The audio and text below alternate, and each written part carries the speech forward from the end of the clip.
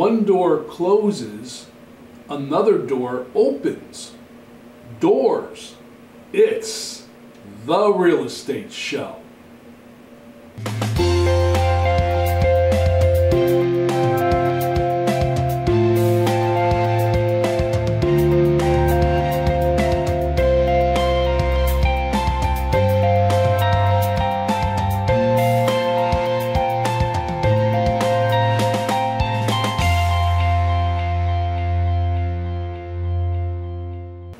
Welcome to the Real Estate Show. My name is Rick Naples. I am the owner-broker of Zone Realty LLC. You zone your home. Today's subject on the Real Estate Show, I'm going to talk about doors, or the word door. What is a door? What does it mean? What can a door tell you? Well, first of all, we know that a door is defined as an entryway or an exit. It's a way to get into something or exit somewhere. A door can be a pathway or an opportunity to go to something different. Now, doors for a number of years have always been considered the way to get through a wall or how to get into some place. Usually, doors were just entranceways or exitways, as I said, to some kind of a structure. Over the years, though, we've kind of changed the way we use a door. A door can be a way for us to kind of express ourselves. In other words, does a door reflect personality? And how does that all relate to real estate? Well, I've talked on the Real Estate Show before on how the front entrance of the home is the first impression. In other words, when a buyer comes to your home that's up for sale, the first thing they're going to see is the front door.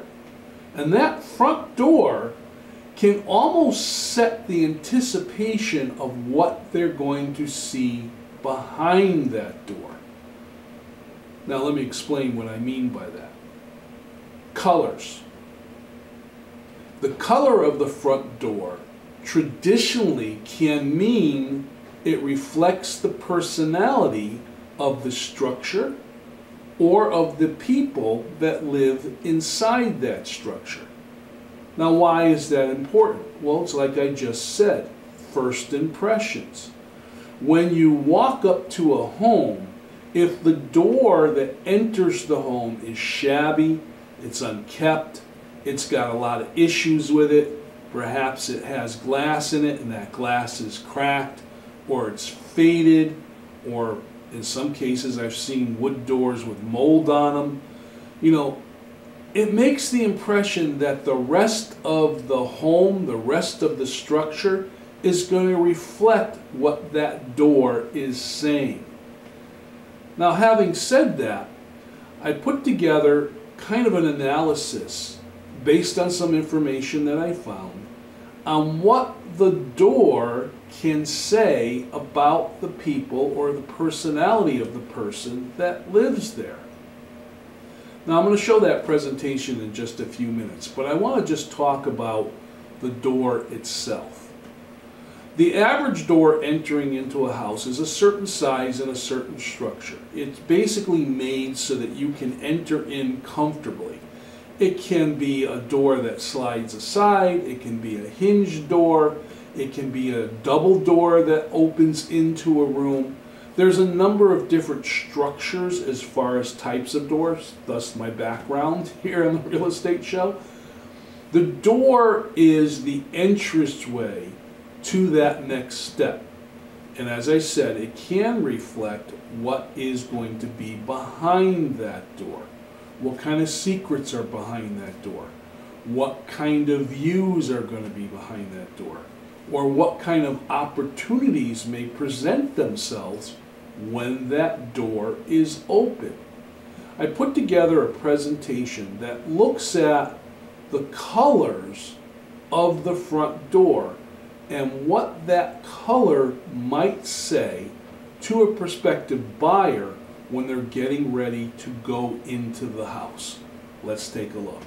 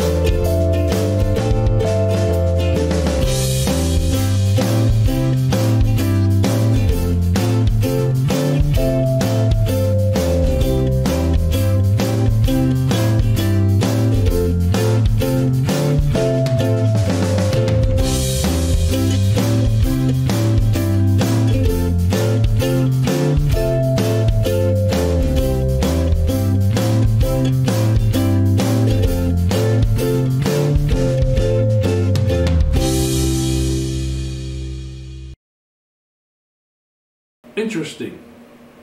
The color of the door has a certain meaning behind it, and the type of color that someone picks for the front door of their home may reflect their personality. Now, as you're watching this, perhaps when you saw that presentation, maybe you recognized yourself. What color is your front door? What does the front door of your home say? Now, we use the doors to our house not only as an entranceway, as an exitway, but also, as I said, as a way of expressing ourselves. Right now we're in the holiday season, so a lot of us will take that front door of the house and we may decorate it. We can light it up, we can hang a wreath on it, we can put different designs on it, we can make the door fit whatever the holiday season is, whether it's the month of October or November or December or even January or any other month. The door says a lot as to what the presentation's going to be. Now just imagine this. You're a buyer and you're going to go look at a home. And you've seen some very nice pictures of the home on the internet, whether it's on a real estate site or other sites. You now arrive at the home and you know, pictures are wonderful, but a picture can't really express the way it feels to look at something. You need to actually be there to get that overall sense of what's going on. So you arrive at the home, and now you're walking towards the front entrance. You're immediately looking at your surroundings, you're noticing the lawn, you're noticing the walkway, you're noticing the stairs. And as you get to that front door, you stop. Now, there's a couple of reasons why you stop. The main reason is you've got to give your realtor time to operate the lockbox to get the key to open the door so you can get inside. But while you're standing there, I want you to kind of look at that front entrance. How does it present itself? What color is that door? What condition is the door? This kind of gives you a mindset of what you may see when you go through it. So now your realtor fumbles around and gets that lockbox open and gets that key to open that front door. Now something as simple as how the door swings, whether it swings to the right or whether it swings to the left, can make a big impression. I've entered a lot of homes where it seems like the door opens, but it goes the wrong direction. In other words, I have to get everybody into the house and then close the door behind us in order for us to move around or get to the other side or get to a room that might be behind that door.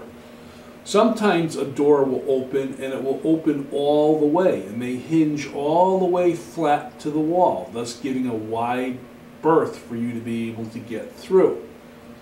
That's an impression. That's something someone can interpret as whether or not it's welcoming enough to go into that structure. Now, of course, once you're in there, that front door may have reflected what the inside of the home is going to present. And that's where the color comes in, and that's where the theories about color kind of come into play. If the front door's color is expressing the personality of the persons that live there, perhaps you'll be able to anticipate what the interior of that home is going to present. In other words, what the furniture's like in the house, and the colors of the walls in the house, and the decor in the house, or basically how the home itself flows. Now that seems like a lot for a front door to do, but like I said, the front door of the home is the main entrance. It is a way of you getting into that structure. And that's why a lot of realtors will advise their sellers that they want the front door to be the entrance into the home that's for sale. Now you, as the seller living there, may never use your front door. Perhaps it's only the way that you open it up to greet a guest or maybe get your mail or something like that. You may come in through a side door, or a kitchen door, or the garage door, or even the back door of the house may be the main way you go in and out of your home. So the front door, sometimes you don't really pay attention to it. You know, it's that every once in a while when you open it, or maybe you open it every season to decorate it or something like that. But you have to be aware that if that door is going to be the entrance that's going to greet a potential buyer coming into that home, the way that door presents itself can make a big impression on that buyer.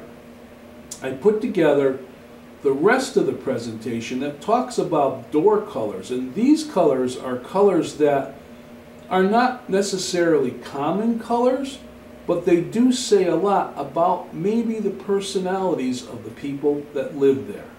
Let's take a look.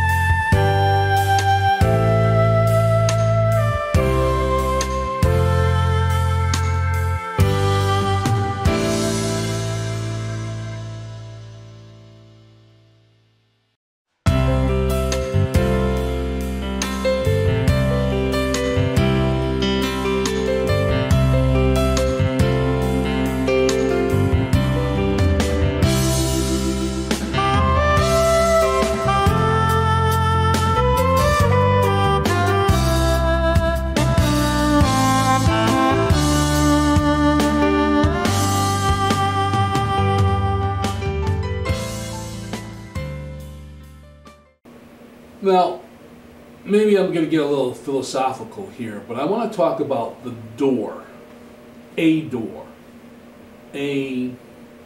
portal, a way to pass through to something else. It is a way through a wall. Now, when I talk about a wall, I'm talking about a barrier or a structure that's in front of you. And sometimes in life, we can use the idea of a door as a way of getting through that wall. It could be an opportunity to present yourself in order to advance your career. It could be something that is advantaged like to improve your life or your lifestyle. It could be a way of greeting someone into your life. In other words, the idea of you're opening up the door, you're opening up yourself to someone else. Doors play an important part in our lives, both as a structure to enter into our premises, and also as a feeling as to how we present ourselves to the world, or what opportunities may be presented to us in the world. Now, there's an old saying that's out there that says when one door closes, another door opens. What does that mean? Well, sometimes you have to leave things behind in order to step forward or step through the door to the next opportunity. And this relates to real estate when it comes to selling a home. All right, so now you're going to challenge me. You're going to say, okay, Rick, what are you talking about? How are you relating one door closes to another door opens to real estate? Well, as always, here's how I'm relating that. You are a seller and you're going to sell your house. You're going to close the door on the home that you own in order to open the door to a new home that you're going to be going to. And there's how it relates to real estate. Closing one door does not necessarily mean that it's permanently closed, that it's the end of it. There's always an opportunity to open another door. Now, maybe not along the same pathway. And this can also relate to real estate. You may be going from a residential home to a condominium, or from a condominium to a residential home, or maybe residential and condo to traveling and opening the door on the world and traveling around. Maybe you're traveling around the states, or maybe you're going overseas. There's a lot of different ways that you can look at a door and how that door presents itself and helps you as you're going through your life. Now, doors also can be barriers. They can block you. They can be in your way. And you have to think of ways in order to get through that door. And again, relating that to real estate, in order to step through the door to a home purchase, you have to prepare. You have to put together a number of steps in order to put yourself in the position to be able to move through that door to that next step. In other words, get through that wall. Now, this can be a financial challenge as far as coming up with down payment money. It can be the challenge of putting a mortgage together. It could be the challenge of finding a home that fits your needs. It could be the challenge of the bank appraising that home.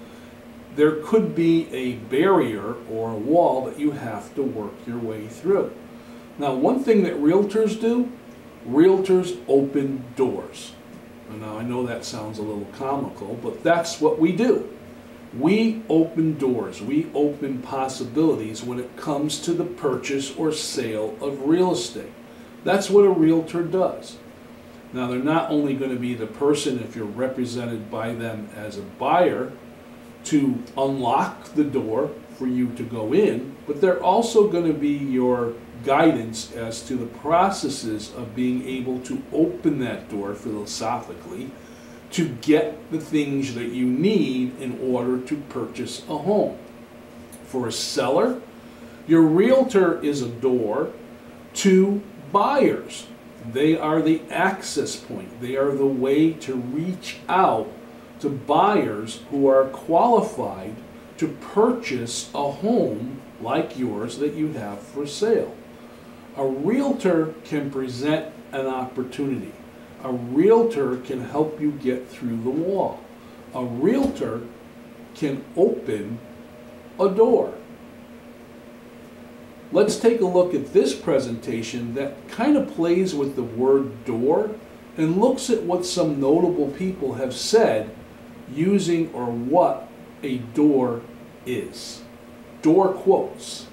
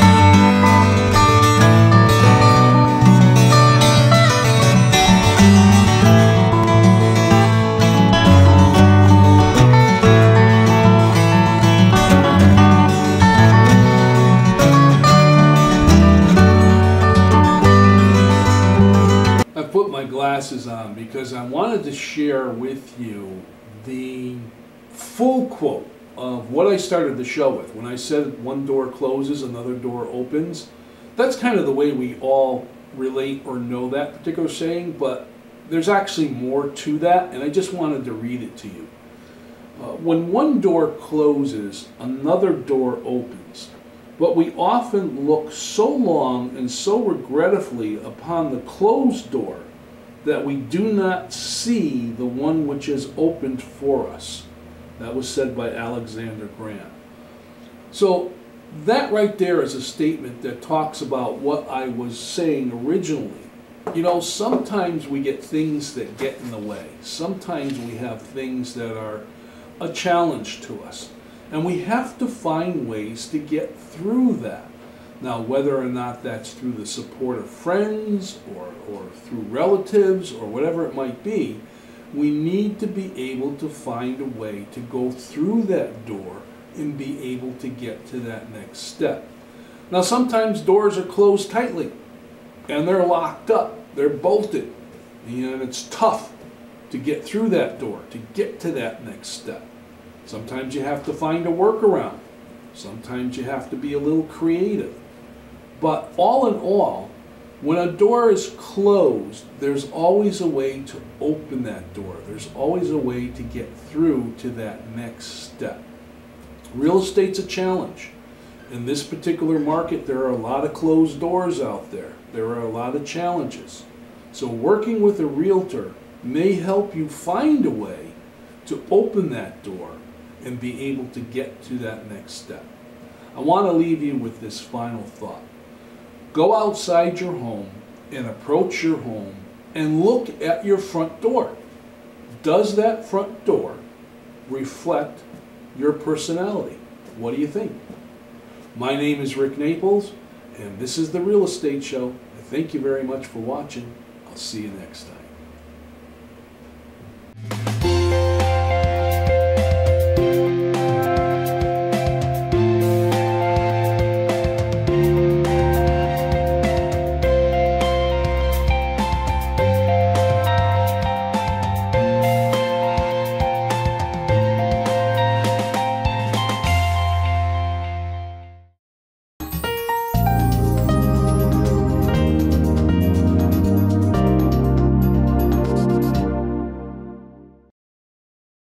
Sometimes life just happens. Don't worry. Farmington Motorsports will get you back on the road and at a fair price. From towing to tires, emissions to transmissions. Our ASC certified techs do it all. Farmington Motorsports is a family-run business. We're a Napa Auto Center and AAA approved. We work on all makes and models from preventative maintenance to major repairs. And every repair is backed by our 2-year, 24,000-mile nationwide warranty. When life happens to you, don't worry. Farmington Motorsports.